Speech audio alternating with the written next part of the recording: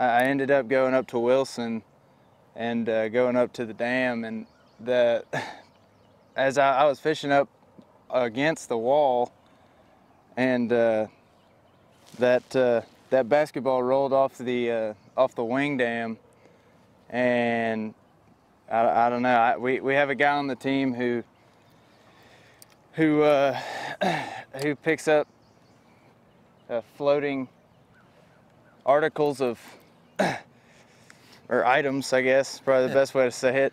And anyway, I caught that. I picked up the basketball and and I caught a 5-pound smallmouth right after. So I've kept her in the boat for good luck. So maybe we'll find a basketball goal one of these days and we'll be able to use it.